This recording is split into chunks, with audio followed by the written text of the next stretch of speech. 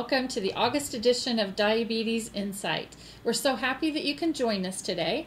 We have a really exciting show. I have wanted to learn more about Tai Chi for years. The nice lady that's going to be with us today, Victoria Wesseler, I first met her actually through email and her programs that she does with Tai Chi. And ever since then, I have been really intrigued by the idea of what it is and how it helps our bodies. It's just amazing. So she's going to be with us in the second and third segments of the show so that we can learn about Tai Chi and the great effect that it can have on our diabetes. But first, we're going to go over with you some ADA news. And I have with me Catherine Washam. Hi. She is an intern in our office. You met her last month. She was on here. She introduced herself along with some other interns. But Catherine has been putting together a lot of programs for our families, and so she's going to be talking to us about that. But first, let's talk about our Indianapolis Step Out Walk to Stop Diabetes. It's coming up on August 27th, so it's coming up very soon. I'm very excited. Yes. And there's still time for you to come out and join us. Our contact information is on the bottom of the page. You can go to IN Step Out, or on Facebook, it's IN Step Out Indiana. Or you can email our office, indiana@diabetes.org. That's pretty simple. So if you want to join our walk, feel free to do that. And what are some of the events that we're going to be having at Walk, Kat? I know for Camp John Worrell, we're going to have our alumni tent, and I'm hoping to get together a photo booth for it. Fun. All that. Lindsay's in the works of getting some cheerleaders from local high schools to perform. And Lindsay is our Step Out Walk manager, Yes, Lindsay Houston. So what else do we have planned? I think she might be talking to Austin to see if she can get some of his salsa co-workers to maybe teach some of us some salsa moves. And some salsa dancing. That sounds like fun. We'll have food on hand. We'll have other music and entertainment. Lots of activities for children to do. Yeah. And we have a beautiful walk route. We're down there at White River State Park outside the NCAA building. So come on out and join us on Saturday, August the 27th for our Step Out Walk. And then coming up in November on the 5th, we have our annual Josiah Kirby Lilly Distinguished Service Award Gala. And this gala will honor someone that has made great advancements in diabetes through the years. And so I can't wait to see the winner unveiled at the gala. And we'll have a silent auction as well as a live auction. And again, it's a great, fun event. And if you're interested, again, contact our office and we can give you more information. Yeah, I've been watching Judy and her old intern, Emily. They've got some really cool donations from local businesses around the area. What kind of things have you seen? Well, I know that I think she might have gotten tickets to the Shed Aquarium in Chicago. Fun. We have tickets to the Louisville Slugger Museum and Factory. So if you're a big baseball fan, that's probably something you definitely want to bid on. And there's so much more than that. Yes, we have tables and tables lined up of silent auction items that are all really cool things. And then some pretty spectacular live auction items. So it's not an evening to be missed. So contact our office for more information. And then on November the 18th, we're doing our first annual health care conference. And this is specifically for the medical professionals. So for doctors, nurses, diabetes educators, pharmacists, dietitians, and we will have experts from around the country coming in to teach them the latest on the medical standards for diabetes care. So we're excited for that as well. So, Kat, as I mentioned earlier, you have been designing several programs just for families. So I want you to tell our audience about some of the things we have going on for families. Okay. And this would be for children with type 1 or type 2 diabetes. Well, in the past, 2 weeks ago, thanks to Roche Diagnostics, they gave us a tour and showed us just exactly how the test strips from AccuCheck are made. So that was really interesting, and they were nice enough to throw this huge diabetic, vegetarian-friendly lunch for us, and we got to meet a lot of their employees and even the head of the diabetes diagnostics department too. So. What intrigued you most about how the test strips are made? So they have this thing called the yellow room where they create the like solution to go on the test strip to be able to tell your blood sugar, and it's called the yellow room because all the lights are like yellow color, which is like part of the reason why if you look closely at their test strips, the little part where you poke your finger and put the blood is, it's got that tinge of yellow because it's made in there. I didn't so know I thought that. it was really cool. I've seen that tinge of yellow, but I didn't know where it came from. That's really interesting. So yeah, that was a really fun event. I'm hoping we can probably do that every year with them. They were amazing to work with. This past Saturday, we had our first ever club, Just My Type meeting. And this is really for children with type 1 diabetes and their families. My goal of it is to help them build up on their diabetic skills. Like, for example, this past weekend, our first meetings event was carb counting. So I think no matter what your age is, you can always use a refresher on carb counting. So I created a few different games, and it was really fun. Big one was the carb is right, so like the price is right, but the carb is right. And I took pictures of popular meals from different restaurants around the area and gave them a description of it, and they had a minute to figure out how many carbs is in the picture. Oh, very cool. And the main point of that was, like, thanks to technology nowadays, we can just look it up on our phone. I found all the information on my phone because back when I was, like, smaller, it was a giant guessing game. Like, I like to say that our lives is like a giant math equation. Right, absolutely. Yeah. What other things do you have coming up? Well, coming up in October, we have our first ADA at Play family event. We're going to be in Lafayette, Indiana at Columbian Park Zoo, and the first 30 people to sign up will get a tour of the zoo. So that'll be really fun. We're going to have picnic food for the families around the area to come, and it's just going to be a great meet and greet. And you had mentioned something about behind the scenes at the zoo. So what's that about? So they're going to give us an hour-long tour for the first 30 minutes. They have this program where they're going to show animals that have been the inspiration for today's medical technology. So, for example, she said they would try to bring in a porcupine because, like, I think it's quills. It's called the quills on the porcupine. It's what inspired, like, shots today and things like that, too. So I thought that was really interesting. Yeah. Oh, very and good. It's nice because even if you don't do the tour, the zoo there is still free, and they have monkeys, wallabies, petting zoo. I'm a big fan of the petting zoo myself. So these are great family events. So for parents or grandparents and their kids. Bring the whole family. But sometimes parents like a little time away, right? Exactly. So what have you got planned for that? Well, on October 22nd, so the week after the 88 Play event, thanks to Traders Point Winery, they're putting on a wine tasting event for our family parents of type 1 diabetic children.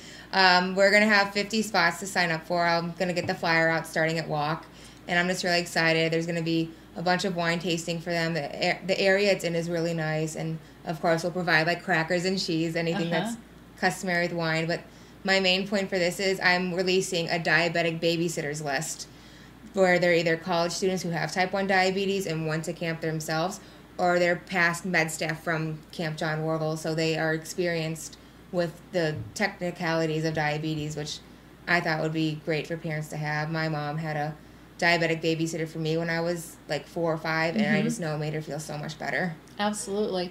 So tell our families real quickly, we've just got a few seconds left, or tell our audience actually, why is it so important that these families of children with diabetes have this time together? It's just the support. Like for me, I was only diabetic in my school, and it was just really hard. And like when I finally went to camp, having that support system was all I needed to like really not embrace having diabetes, but to feel better about having it.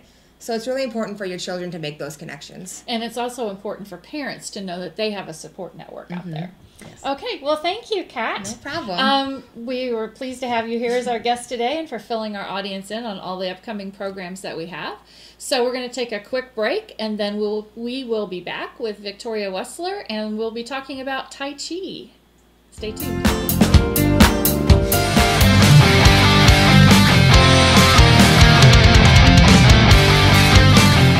You know, when Margaret and I decided to sell the old estate here, we had only one choice in signage. Logan Street signs and banners. Conveniently not located on Logan Street anymore, but rather located on 10th Street on the south side of Noblesville. Well, we sold the old beauty, and we were able to buy this wonderful estate. And we had so much money left over, I was able to buy this beautiful 1968 Eldorado Cadillac for Margaret. Only 472,000 miles. Margaret loves it because it's got those big seats and that heavy-duty suspension to support her svelte frame. Next time you're looking for signs or banners, call old Jim at Logan Street Signs and Banners, 773-7200. Conveniently not located on Logan Street anymore.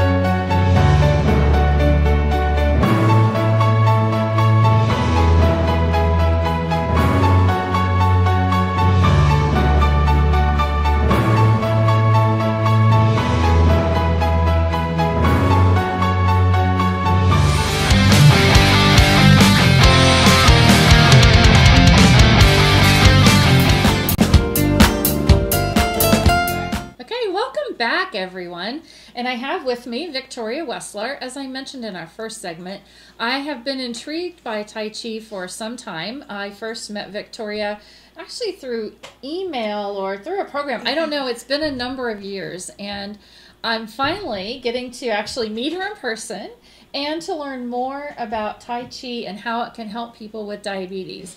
So Victoria, start off and tell us a little bit about yourself and what got you interested in Tai Chi. Well, I'll answer what got me interested in Tai Chi first, and then I'll tell you a little bit about myself.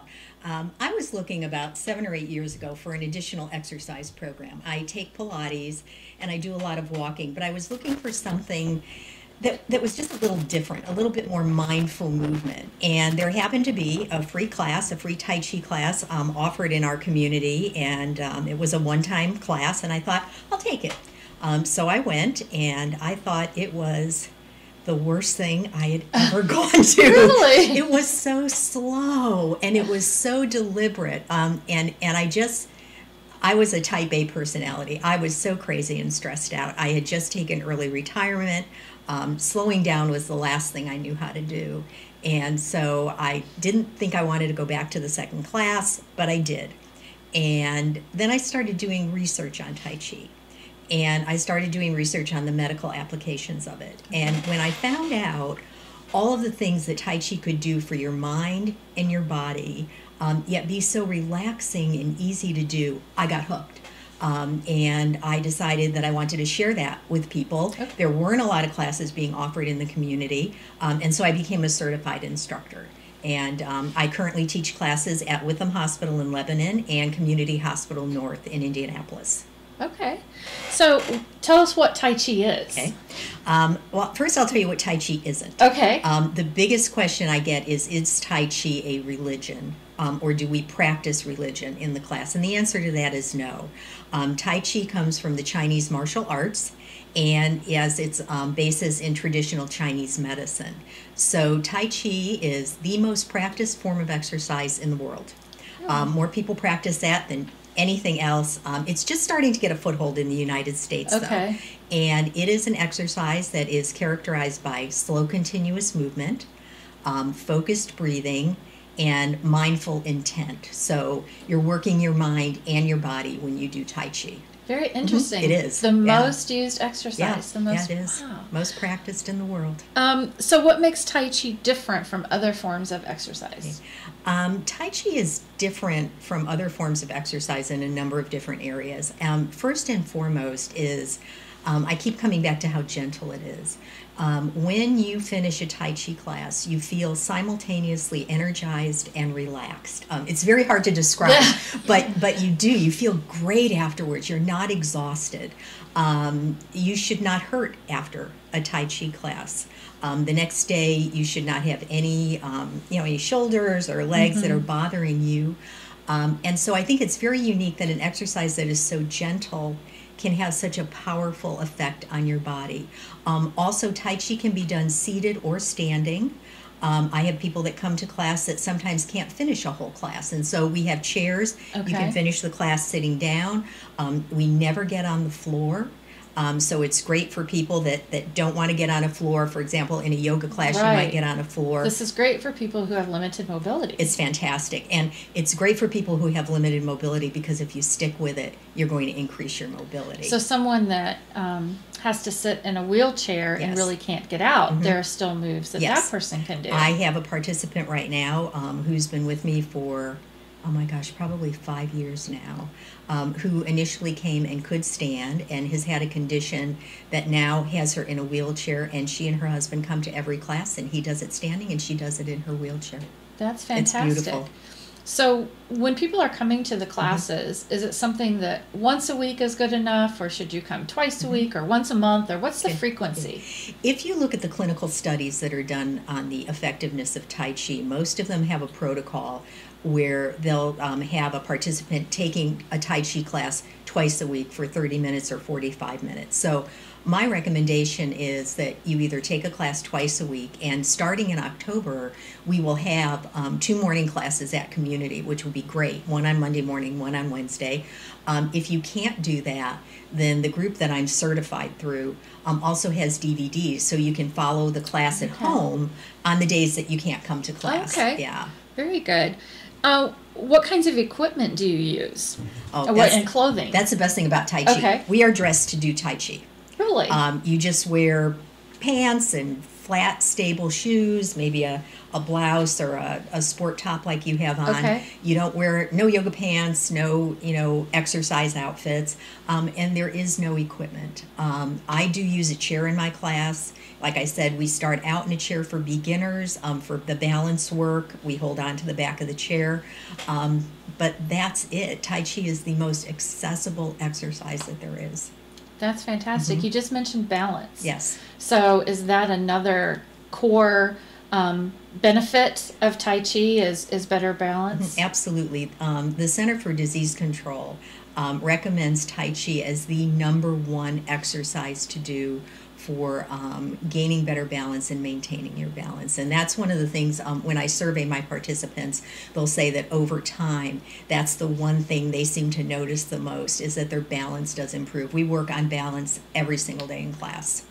That's good to know, because I've just noticed as I've gotten a little older that sometimes I feel a little unbalanced. Or is it imbalanced? I don't know. I think it's unbalanced. But interesting that you say that, because falls are such a huge issue. Right. And most people think it's just the elderly that fall. But falls are the #1 reason that people 40 and over come to the emergency room. And it's because of as young as balance 40. as young as 40. And so that was really a surprise to me. And so what's the best thing you can do to not fall? It's to have good balance. Right. But that just declines naturally unless you work at it. And so Tai Chi provides that activity also, which is great. It's perfect exercise. It really is. Yeah, It I am really really is. excited Yeah. for your demonstration in the next Yeah. segment. That's going to be interesting. Go to the next segment. We just go right into demonstrations if you want. Okay. All right. So, all right. Well, so when you watch someone doing Tai Chi, Right. they're moving so slowly and gracefully. So how can those slow, gentle movements provide exercise value? That is a question that I get a lot. People will come and they'll watch it, and it's just so hard to understand. Tai Chi is working on your body at 2 levels. From a Western medicine perspective, it's working on your bone density, because we're doing weight shifting where we're pressing into the ground all the time. It's working your muscles. It's loosening up a lot of muscles. It's great for your upper back. It's great for your mobility. So from a Western medicine perspective, it's working on you physically at all different levels. But because it has its basis in traditional Chinese medicine, it's also working on you internally for the movement of the qi. And the qi is the energy that the Chinese believe runs through our bodies and nourishes all of our organs. For example, the meridians, which sort of are like little rivers that the qi flows through. This would be the heart meridian. It runs from your little finger up through here. And when we do Tai Chi, we'll have movements where we'll stimulate the heart meridian, and we're going to do one of those in the demo today. So Tai Chi is healing you from the outside in and the inside out. and it's been around for over 2,000 years, and I can testify it's extraordinarily powerful. Is it just for older people? No, but I do get phone calls where people ask me if they're not old enough to take the class, because there's a stereotype. Right. If you see pictures of people in China doing Tai Chi, there are all these elderly people doing Tai Chi. And I tell them that they're elderly because they do Tai Chi and they're so healthy and they can live so long. But no, people should start Tai Chi as soon as they can at an early age. So it's really this would be accessible good for everybody. children to do in school. Absolutely. Especially in the day and age of less recess and Yes. things like this. If teachers Yes. could work in just a few Tai Chi movements. Sure. A little bit of the then- breathing would calm them down. I have a participant in one of my classes who is a psychologist, and she uses the breathing techniques with her daughter just to calm her down before bed every night. Oh, very Yeah, it's interesting. So lovely. my daughter is a pre-K teacher, and so she would take her students and they would do some yoga. But Yeah, I need to same tell her thing. about the Tai Chi. But it's the same concept, that mindful movement. There's so much adrenaline going on in our bodies all the time that the Chinese believe that we have to have that balance. So for all of the activity that we do, there also needs to be a rest period, and that balances us out. Okay. What makes Tai Chi a good choice, especially for people with diabetes? Because it's my understanding that there are different types of Tai Chi certifications. Yes. And that diabetes is one of those certifications. So explain to us Okay. more about that. When I had my career, I spent 10 years in diabetes care. I worked for a company that made AccuChecks for Roche. Oh, okay. I had an opportunity to visit a lot of diabetes care clinics and talk to diabetics about their lifestyle needs. And exercise is always a big point of Right. discussion. What makes Tai Chi so good for a diabetic is that it's easily accessible. It can be done anywhere, anytime, any place. It's very gentle on the joints. Many times, if you're older, you've got joint problems that may prevent you from doing high-impact aerobics. Tai Chi is actually classified as a low-impact aerobic activity. It will burn as many calories per hour as brisk walking. Really? So it is effective for weight loss. Very too, then. effective for weight loss from two standpoints: the calories that you burn, but also from calming yourself down. Your body produces less cortisol, and it's believed that cortisol makes your body hang on to fat. Okay. So you've got it coming at you both ways, the mind and the body. But also for a diabetic, the ability to do an exercise that can take you through the rest of your life. You may not be able to do TRX for the rest of your Right. life, but I guarantee you can do Tai Tai Chi Chi. for the rest of your life. I am just so you intrigued have to by come to this. class. I know. You've gotta I feel come. like I'm sitting here with my You've gotta mouth come. open. Like, it's just, I'm just so interested. And I love this. I felt the same way too. On my website, I do research, write about research articles and how Tai Chi affects everything from heart disease. It actually makes your blood vessels more elastic, to blood pressure, to stress management. And I'm amazed too. I really am. Okay. It's wonderful. Well, what do you look for in an instructor? Okay. The first thing that you should look for in an instructor is whether or not they're certified. There are many good instructors that are not certified, but if you're looking for a Tai Chi for Health program specifically, I would look for someone who is certified. I would look for someone that would allow me to come and observe a class if I wanted to, Okay. just to see what it might be like. Right. I would look at the room that they teach in. Is the lighting good? Is there accessibility to water, to a restroom? I would look at the attitude of the instructor. Okay. Does the instructor really care about the people that are coming there? Is there kindness shown in the room, or do they just push the student through Yeah. routine? And they're all different instructors, and some people are better with an instructor that's a little bit more strict, and some are better with an instructor that's a little bit more flexible. I'd say shop around. Find a group that fits your personality style, because you'll stick with it. So talking about certification, is there more than one certifying body out Yes. there? Are there Sure. certain ones that are better than others, Uh-huh. so that we can keep people away from any scams that Yeah. might be out there? I don't know that there are any scams. Okay, good. But I would certainly say that looking for an instructor that maybe is affiliated with a hospital or a workout facility, Okay. Or who has a studio rather than someone who is teaching it in their basement. Right. There's just a little level of security with that. Very good. Well, let's get into our demo. Okay. You've got a few exercises All right. that you're going to show our audience today. So let me move some things out of the way here for right. you. And Oh, you're going to do it with me. Oh, I am going to do it you with are. you? Oh, we didn't know we were going to be uncoordinated here. This is fine. It's Okay. just fine. Okay. So the first thing in Tai Chi that we want to do is we want to stand with our feet shoulder distance apart and all four corners of our feet firmly planted on the ground. Okay. And we're just going to breathe. And in Tai Chi, we breathe in through the nose and out through the nose. Okay. And we're just going to take a deep That's breath different. in. We're used to different. breathing in through our nose and out through our mouth. Exactly. Okay. But what breathing in through the nose and out through the nose does is it balances the sympathetic and the parasympathetic nervous system. And from a Chinese medicine perspective, they say if you breathe out through the mouth, you haven't completed the circle of the breath. So Okay. do the nose breathing. All right. And we're just going to take a deep breath in, very gently, and then we're just going to let it go. And do one more time.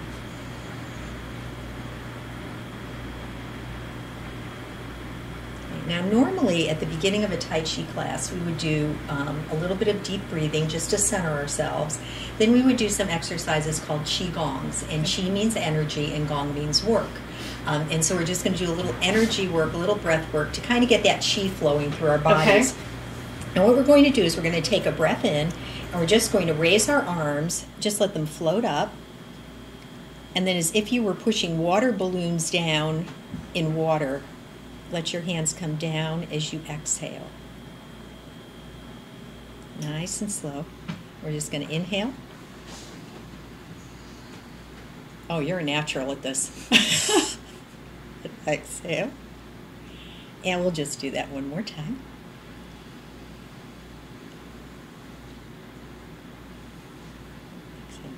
And at the beginning of the class, we would go through a series of about 7 or 8 different exercises where we would do that. And again, that can be done seated. It can be done standing. It can also be done just laying in bed at night with your eyes closed, visualizing it, and that can get you to sleep like that. So good to know. We're going to learn a movement in the Tai Chi form, which is the routine that you see people do, called waving hands in clouds. Okay. And it's the thing you see everybody doing on the arthritis commercials, Okay. or if you saw the movie Right. Calendar Girls, Yeah. that's what they were doing. So Okay. we're going to start with the hands first, and we're going to put one hand down as if we were dusting this table, and one hand in front of us as if we were washing a window. And we're going to move this hand right to the elbow, and then we're going to put the left hand down, and the right hand's going to come up, and we're just going to wash the window and dust the table. This hand goes down. I know, it's a good thing we This don't takes have... coordination. It's a good thing we don't have gum to chew. It's why I don't let people chew gum in class. So... okay. Now, if we were in a class, we would actually start moving side to side. But since we're not, we're just going to do it with a weight shift. So we're going to press down on the right foot, change hands, and then we're going to press down on the left foot and change hands. And we're just going to do that. And you might at this point feel like a tingling in your palms of your hands. I do, actually. That's the chi. That's the chi being generated, or the energy being generated. And how we're going to finish this off is we're just going to pretend that someone's offering us a ball. We're going to bring it into our heart, and we're going to do an open and close. Big breath in, and out, and down.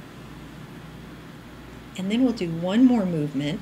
I'd mentioned that the heart meridian runs from here to there. The lung meridian runs from the thumb up the arm, and the pericardium meridian runs up the middle of the arm. And what we're going to do is a movement called Peri. And Peri actually stimulates the chi, or the energy, in all 3 of those meridians. Peri in the martial arts is a throat strike. So if I were doing that, I would be thinking about striking your throat. So all we're going to do is take the right hand, palm up, left hand palm down. We're just very slowly going to push the right hand forward and move the left hand. Now when we get to here, we're going to flip. And we're going to do that on the other side. Flip. I think I'm trying. I will tell you that it takes about 6 to 12 months before you can. My left hand doesn't quite know what my right hand is doing. And that's the truth too. And that's a great thing about Tai Chi, because we learn to work both sides of our bodies and both sides of our brain. Okay. And then we'll just take that ball and we'll just finish off. Now, if we were doing that in a class, we would be walking forward as we were doing it. So walking and moving hands. But that's great, because it really does. Tai Chi is great for your brain. It's great for your body. It's challenging, but it's easy to do. So how long does it take the typical person to really get the hang of these? I would say 6 months to a year. Okay. Before you say, oh, I've got that. Before all those neural pathways start developing. So I would say 6 months to a year. Okay. Yeah. But that's great.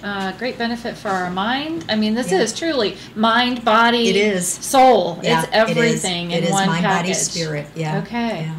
All right. Well, thank you very much, Good. Victoria. Thank We you. appreciate that you shared your time with us today, and You might verbally tell her our contact information. so do you want to Sure. tell the audience how to reach you? If you'd like more information on a class, you can contact me at on my cell, which is 317-753-3871. We do have it down at the bottom of the screen. It's on the title bar. You can reach me on my website, and I would really encourage anybody who's interested in Tai Chi to go to the website. I have been on your website. Yeah, you to can read articles. participant comments. You can read articles. You can contact me there. There's a current class schedule on there. And then you can reach me by email, which is on the screen also. So got lots of ways to get in touch with me, and I'd be happy to answer any and all questions and have you come and observe a class. All right, fantastic. Well, that wraps up our show for August, everyone. This half hour went so fast today. It did, yeah. So again, remember we have our Step Out Walk to Stop Diabetes on Saturday, August 27th. Please get on our website or contact our office at 317-352-9226 and ask how you can join our Walk to Stop Diabetes on August 27th. Thanks, everybody. We'll be back in September on our normal Tuesday, second Tuesday of the month. See you then.